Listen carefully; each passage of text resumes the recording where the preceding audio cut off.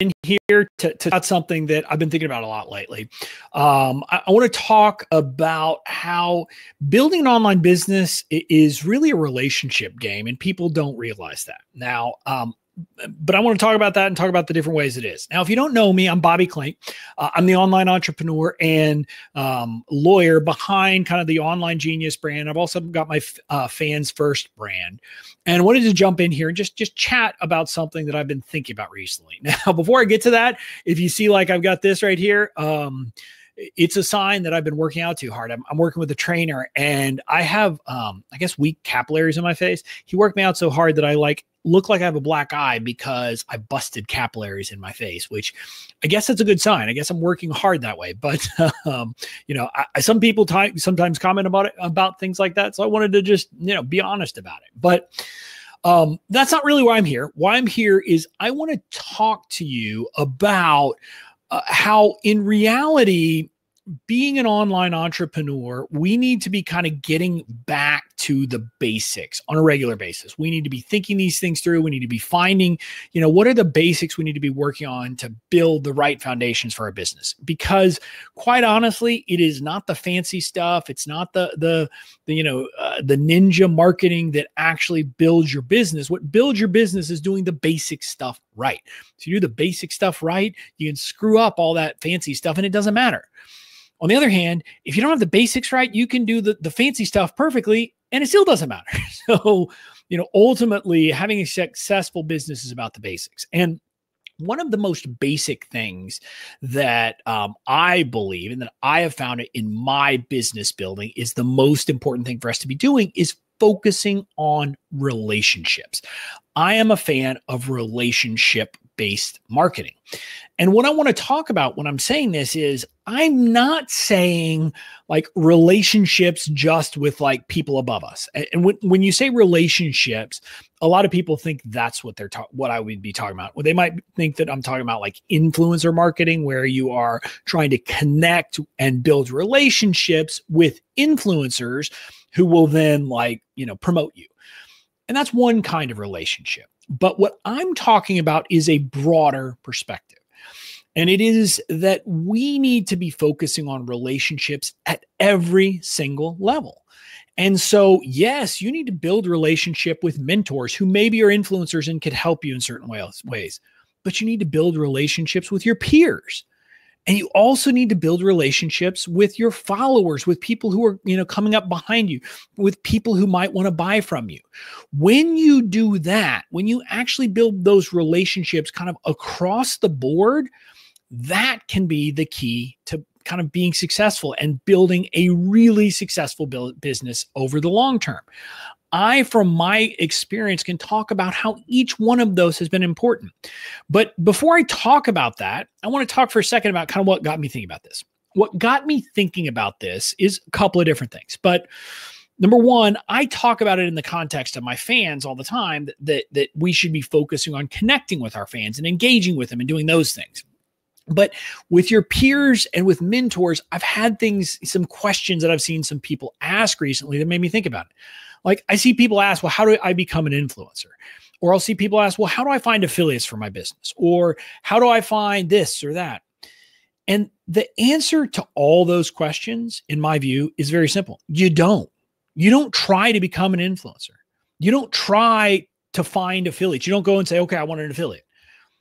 You go and you build honest relationships without expectation. You take my approach of being a radical giver and just, going and serving people. And maybe it's mentors, maybe it's peers, maybe it's your potential fans. And if you just do that, guess what? If you focus on giving and on serving and on building relationships, you'll become an influencer. You'll get to the point that people will come and say, can I be an affiliate for your product?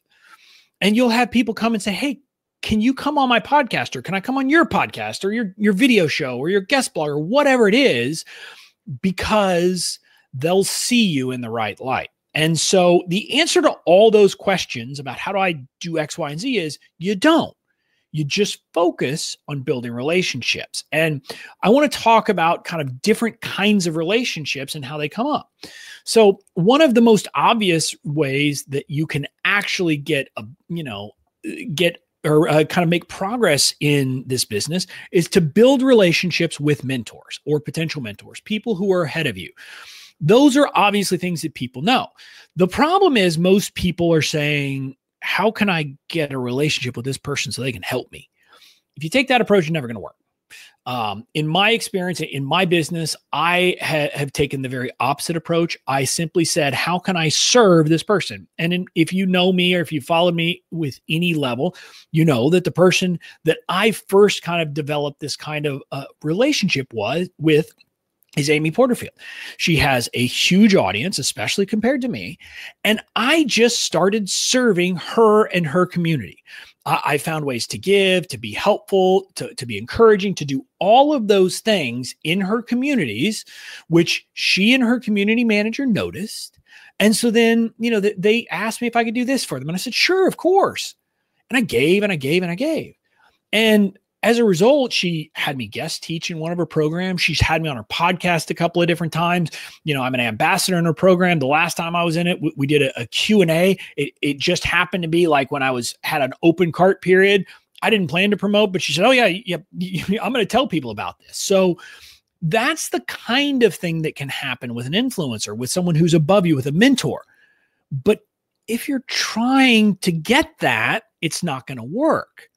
The secret to me building that relationship was that I just was building a relationship to be helpful. And so if you're trying to connect with influencers, if you're trying to connect with potential mentors, don't try to connect as a mentor. Just like connect with them, give, serve, do those kinds of things, and it'll be helpful. Now, with peers, it's just as important. Like I have had a bunch of my mastermind, like people from my mastermind on my on my show. I also have been on their show. I refer them at work. I do all of those things, and I do it as a service. And so as a result, I have these relationships, and people then want to help me. They want to help me when I'm working on something. People will offer, to help me do something that's within their niche. And, normally they would charge people for it, but they're going to help me because I've just built a relationship, because that's what we should be doing. So I want you to do that too. Build those relationships with your peers so that you have kind of a connection with people, so that you have those people who are kind of, on the journey with you. And it's not just that. It's like, these are the people that you can call and say, hey, I'm thinking about this idea. Can I talk to you about it? Can we just maybe, bounce ideas off? And that's fantastic. Having those people is a great thing for you as well. So if you build relationships with your peers, you'll have those people as well. And then the final level is to build relationships with your potential customers and your fans. And this is the one where most people don't do the work. Most people think, I don't need to do that. I can delegate that. I can automate that. That is the worst idea ever. If you build relationships and connections and let people into your life and actually take the time to connect with them, to engage with them and do things like that, they will become some of your biggest fans. And if they become your biggest fans, guess what they become? They become your street team. They're out there marketing you without you having to. Because I've taken the time to do that, because I do things like respond to emails when people email me, respond to this and just notice people and know who they are.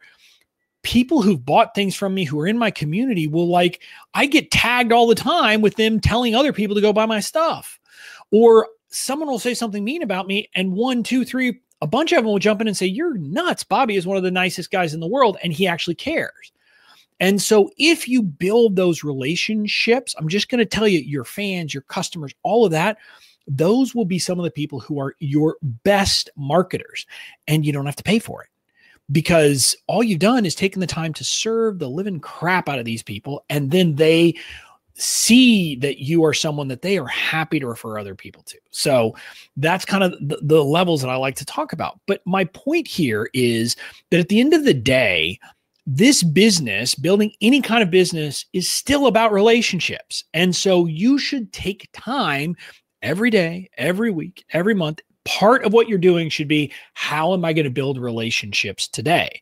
And generally that's going to be by serving, by showing up and giving, by showing up and engaging, by showing up and connecting with people. If you're not doing that stuff, you're selling yourself short. So my recommendation to you on this Monday, take some time, carve some time out of your schedule to make sure that you are building relationships with people, not to get something, not because you expect to get something, but just for the sake of building relationships. And when you do that, you will be so much better off in the long run. So that's what I have for you today. Just wanted to jump in with this quick message and encourage you to take the time to build relationships to get your brand better. That's it for now. I'll talk to you later.